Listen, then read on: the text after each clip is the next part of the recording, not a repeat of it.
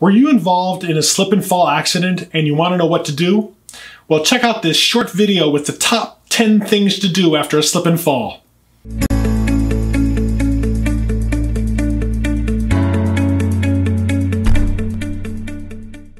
Hey everybody, Barry here with the Lawful Channel. If you haven't already, would you subscribe to our channel? And if you have any questions or comments, please put them in the comments section below. If I can't help you, I'll try and find someone who can. Now let's jump into the video.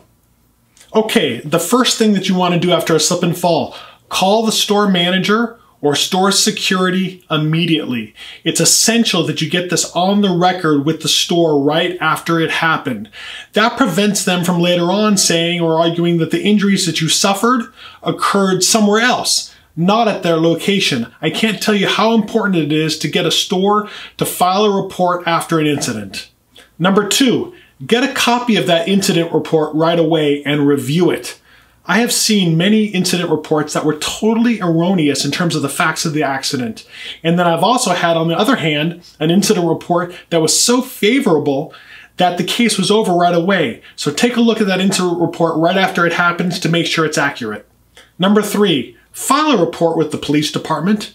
Even if they don't come to the scene of the accident, you got the report on the 911 transcript, and you can order that transcript later.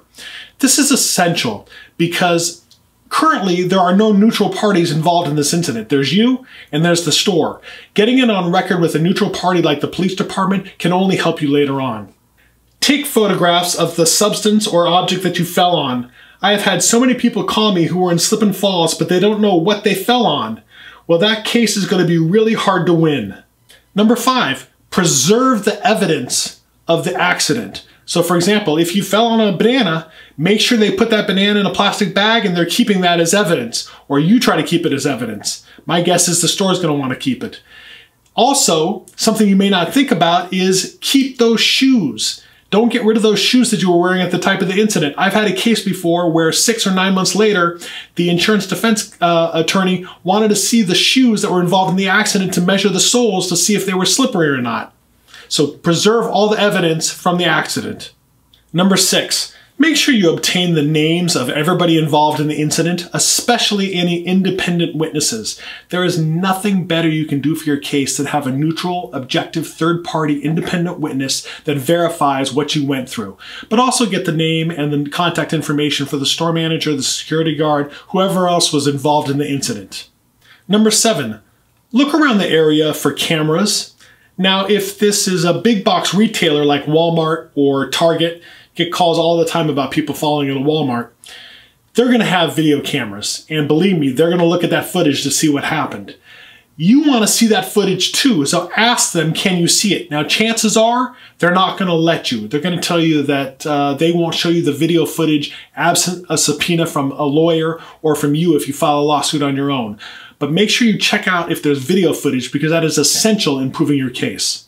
And then when you get home, write a letter to the store, fax it to them, send it to them by email, whatever means they provided you to contact them, and tell them to preserve all the evidence from the accident, including the videotape. Because if you don't do this, that video might be taped over in 24 or 48 hours. So it's really important to put them on notice that you want them to hold all the evidence from the slip and fall accident.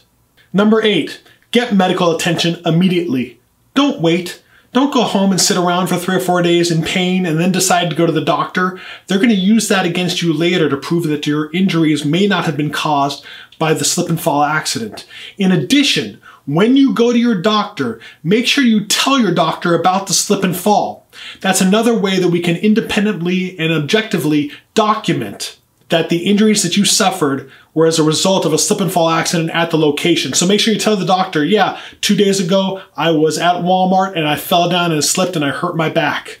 Number 9, document everything. When you get home, write down the facts of exactly what happened in the accident. Your path into the store, the way that you wound your way through the store until you got to the baby care aisle where there was a bottle of milk that was spilled by somebody and you slipped and fell. And then document what you're going through every day after the accident. your case is going to take 6 or 9 or 12 months to resolve, sometimes even longer than that. It could be 18 months or 24 months. You're not going to remember 24 months later exactly what happened, so documenting things as you go can only help you later on. And number 10, contact a slip and fall attorney. I know this is self-serving, and I've talked about it many times on this channel, but your odds of recovering are vastly greater if you hire an attorney who knows what they're doing than if you try to take on Walmart on your own. Now it's time for your take on the law. Were you involved in a slip and fall accident at a Walmart or other retail establishment? Tell us about it in the comments section below. Hey, thanks for checking out this short video. If you have any questions or comments about a legal matter, please feel free to reach out to me. And if you haven't already, would you please subscribe to our channel? Thanks for watching, and we'll see you in the next video.